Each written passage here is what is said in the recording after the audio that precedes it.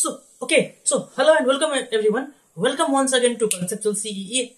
Yes, this is me, Ashik Jha, CEE 2021 topper. र आज हामीले के ल्याएका छौं त तपाईहरुको डिमान्डमा हामी ल्याएका छौं CEE 2024 अथवा 2023 लेटको solutions. Yes, we too are a bit late in bringing the solution. हिजो पार्ट 1 आइसकेको थियो फिजिक्सको अनि क्वेशन कलेक्ट गर्न ढिलो भयो के त्यही भएर अलिकति टाइम लाग्यो. Help us in collecting the question and we will bring the video सुनर. आजै 10 बजे अर्को पार्ट आउँछ यो बोटनीकै part 2. So be with that and अहिले लेट नगर सिधै आयो हामी बोटनीको पार्ट 1 मा. र हामीले प्रिभियस भिडियो फिजिक्सको पार्ट 1 मा एउटा मिनी क्याल्कुलेसन एरर पत्ता लगाएका थियौं है.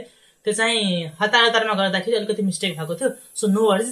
एन्ड यस एउटा अझ कुरा यसपालिको सीई को क्वेशन इजी थियो त्यही भएर सुरुमा कुरा गरौँ थोरै कुरा कट अफ को बारेमा. ल सुरुमा थोरै कुरा गरौँ कट अफ को बारेमा. दाइ कट अफ कति होला कसैले भन्छन् कट अफ त 170 प्लस जाला जादैन. धेरै गयो भने 160 टु 165 जाला कट अफ र यही नै हुन्छ होला कट अफ मोस्ट प्रोबेबली. किनकि सजिलो क्वेशन भयो नि बिगारेको त छौ नि कि तिमीले बिगारेको छैनौ. तिमीले बिगारेको छैनौ भने जादैन.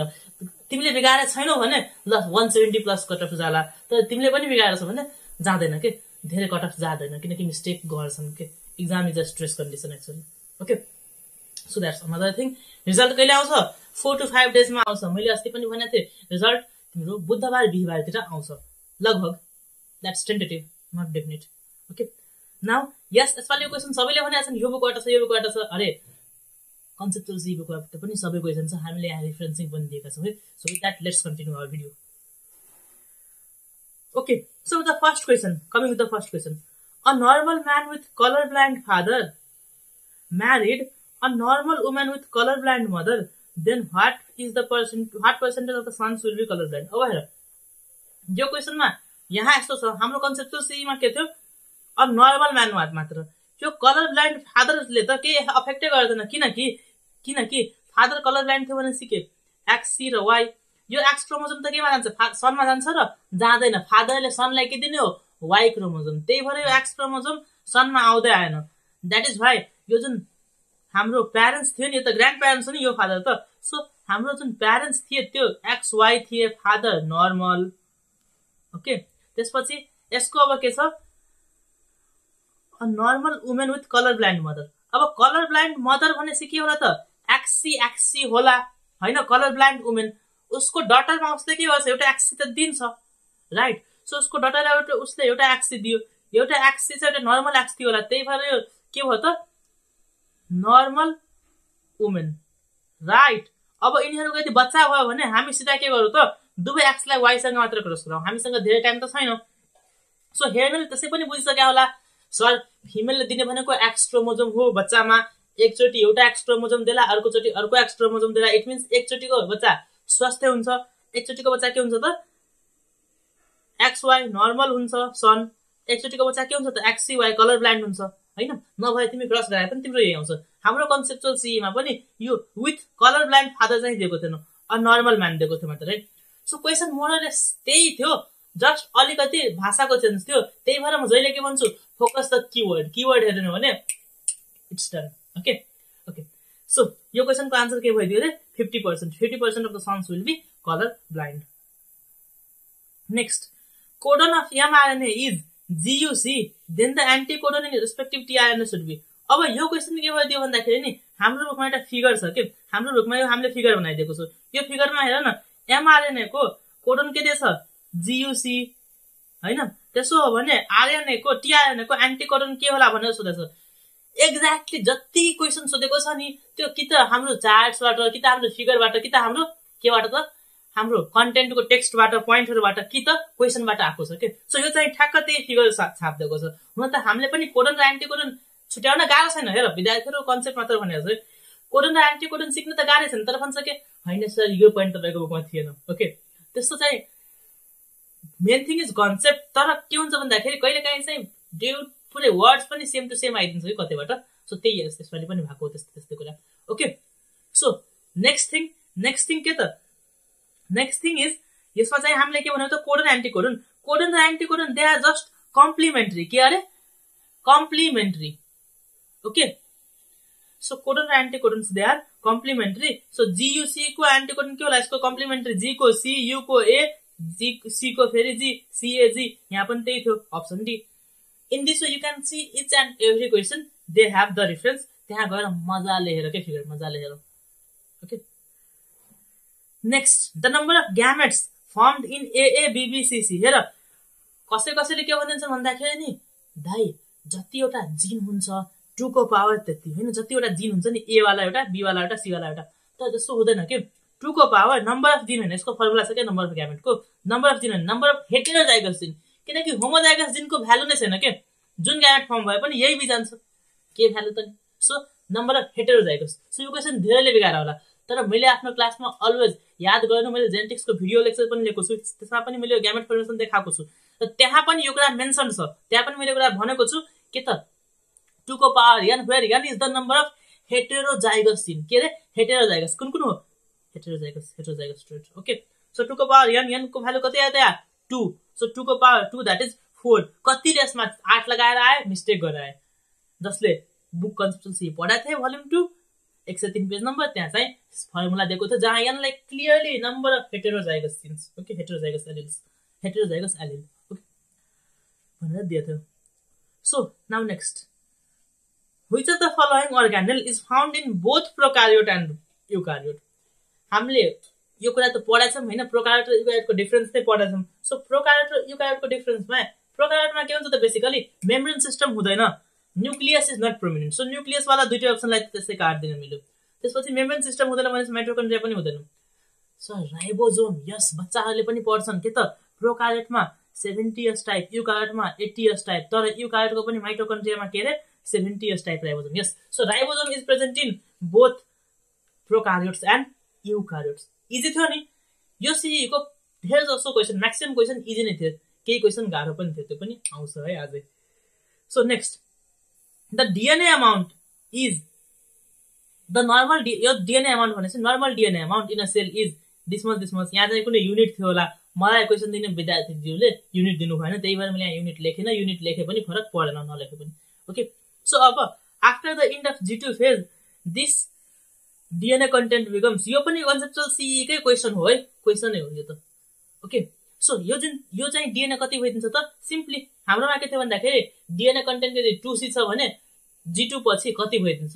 सो 2C 4C हुन्छ भने यो पनि into 2 भइदिन्छ. Right. That is 2.4 into 10 to the power -12. एक दुईटा अप्सन कुनै कुनै क्वेशनमा छैन. That is simply missing option. त्यो अप्सन हेल्प एड गर्न तिमीहरूले हेल्प गर्दियौ फाइनल PDF मा त्यो सबै क्वेशनहरु आउँछ. खासै गाह्रो कुरा भएन. म कुनै लाइक पैसा इन्भेस्ट गरेर इन्स्टिट्युट जस्तो क्वेशन बनाउने मान्छे हैन है. I am giving this for free, then I should get the contents also for free.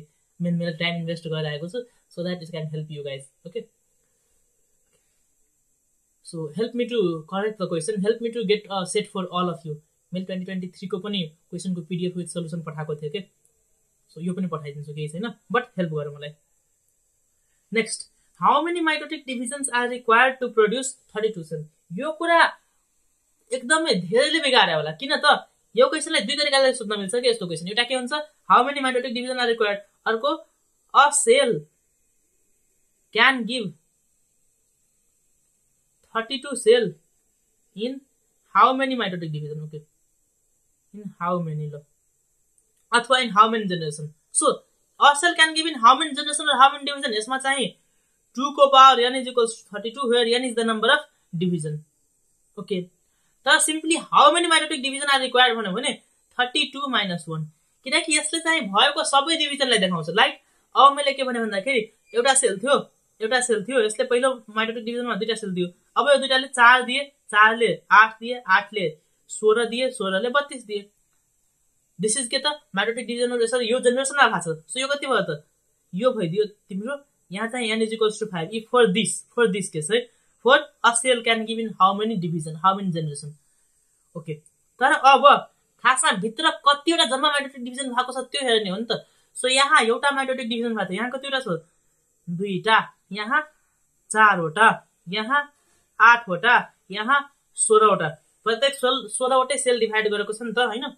So अब के भयो त हेर 16 4 20 10 30 1 31. सो if तिमीलाई simply how many mitotic division are required to form this much sales हो भने के गर्छौ 33 - 1 n - 1 युज गर्छौ. That is 31. बुझेन भने कन्सेप्चुअल CEE बुकको भोल्युम 2 को पेज नम्बर 58 हेर्ने सल्युसन दिएको छ है सबै क्वेशन त्यहीबाट आछ के almost all the questions they are from conceptual CE अहिलेसम्म हेरेको त मैले सबै नै पाएछु है okay lichens are the pioneer community in yes यो क्वेशन त झन् कतिले बिगारे मलाई हिजो एकजना भाइले मेसेज गरेको थियो probably he will be a scholarship holder this time 160 170 उसको मार्क आउला है न त्यही पनि उसले मलाई के भने दाइ मैले चाहिँ यसमा 0 शेयर लगाए किनकि मैले एनईबी को बुक पढे त्यसमा चाहिँ 0 शेयर दिएछ एनईबी रङ होइन के एनईबी ले 0 शेयरमा एक्जाम्पलमा लाइकेन पनि पायोनियर कम्युनिटी दिएको त्यो रङ होइन तर एनईबी ले त्यहाँ लिथो शेयर देखाएकै छैन प्रब्लम त्यो छ के लिथो शेयरमा यो लाइकेन चाहिँ हुने लिथो शेयरमा हो है लिथो शेयरीमा हो तर 0 शेयरीमा पनि लाइकेन पनि पायोनियर कम्युनिटी हो मेनली हुने चाहिँ लिथो शेयरीमा हो त्यही भएर यसको प्रायोरिटी हो लिथो शेयरी र 0 ओके सो यसमा चाहिँ हामीले लिथो शेयरी लगाए जसलाई सोलुसन चाहिन्छ can refer to our reference okay so question एकदमै मक्खन सजिलो थियो सेम कुरा दुई तीन ठाउँमा रिपिटेड भएको कन्सेप्टबाट पनि क्वेशनहरु आएको थियो त्यही भएर इजी नै थियो okay now the plant part used for tissue culture method is यस यो कुरा के हुन्छ भन्दाखेरि नि अब टिस्यु कल्चरमा त हामीले के गर्छौं एक्स प्लान्टको पार्ट युज गर्छौं हैन एक्स प्लान्टको पार्ट युज गर्छौं र यो पार्टले के दिन्छ त पछि क्यालस दिन्छ सो यो कुरामा कन्फ्युज भएर कतिले क्यालस लगाएको होला but the answer is x plant है the answer is x plant यहाँ चाहिँ okay the answer is x plant यदि यही क्वेशन हो भने answer is x plant plant part used for tissue culture x plant same point in page number 315 volume 2 okay of conceptual CEE. Next, the water absorbed by root is transported to top parts of plants due to यो कुरा त हिजो मैले question नबनाउन सक्ने कारण यो पनि थियो के मैले गाइड गरिदिने स्टुडेन्टहरुले पनि हिजो धेरै चाटे इन द सेन्स जति उनीहरुको यो क्वेरीहरु थियो नि त्यो सबै सोधिरा थियो नि it took me time so यो कुरामा त धेरै मलाई भने दाइ ट्रुमेनमा क्यापिलारिटी छ काहेका क्यापिलारिटीले के हुन्छ वाटर सोइलमा भएको वाटर रुटतिर आउला आई एक्सेप्ट तर रुटबाट माथि जाने हामीले त पढेकै छौं नि डिक्सन एन्ड जोलीले दिएको के रे ट्रान्सपिरेसन पोल हैन डिक्सन एन्ड जोलीले दिएको हो नि त हैन म त्यसलाई डीजेपी भनेर याद गर्थे के डीजीपी यस्तो सुन्थ्यौं नि त हामी हिन्दी मुभिजहरुमा सो डीजेपी भनेर याद गर्थे डिक्सन एन्ड जोलीले पुल थ्योरी दिएको थियो कुन पुल त transpiration pool so transpiration pool theory was given by Dixon and Jolie the transpiration pool theory is the most accepted transpiration पुलको कारणले गर्दाखेरि यो प्लान्टको रुटमा हुने स्यापहरु वाटरहरु कहाँबाट त माथि जान्छ किनकि ट्रान्सपिरेसनले गर्दाखेरि लिनियरली तान्छ okay so transpiration pool is the best answer नभइदिएको भए हामी क्यापिलारिटीमा जान्थ्यौं बेस्ट इज ट्रान्सपिरेसन पुल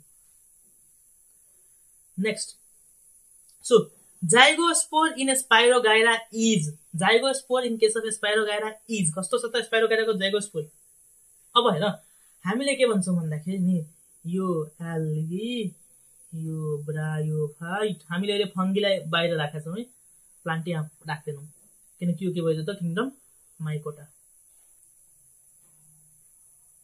यो टेरिडोफाइट यो जिम्नोरान्जियम सो जिम्नोरान्जियममा त पुरै 2n नै हुन्छ अलिकति मात्र हुन्छ n भनेको धेरै माइन्युट हुन्छ लाइफ फर्म नै मान्दैनौं युजुअली है ओके ग्यामेटोफाइट्स त्यति डोमिनेन्ट हुँदैन यसमा हेर्नु हो भने एउटा हुन्छ ग्यामेटोफाइट अर्को हुन्छ स्पोरोफाइट हैन ग्यामेटोफाइट र स्पोरोफाइट सो एल्गीमा पनि ग्यामेटोफाइट इज डोमिनेन्ट के एन वाला फर्म इज मोर डोमिनेन्ट त्यो वाला सानो हुन्छ स्पोरोफाइट ब्रायोफाइटमा पनि gametophyte is more dominant main plant body is gametophyte है यो चाहिँ एन लेख्दिए मैले ल स्पोरोफाइट इज लेस डोमिनेन्ट टेरिडोफाइटमा आउँदाखेरि यो ले सानो भइदियो कि ग्यामेटोफाइट मेन इज स्पोरोफाइट है so टेरिडोफाइटमा main is sporophyte okay अब टेरिडोफाइटको ग्यामेटोफाइटलाई हामीले प्रोथ्यालस पनि भन्छौं फर्मको केसमा that is why zygospore in spirogyra is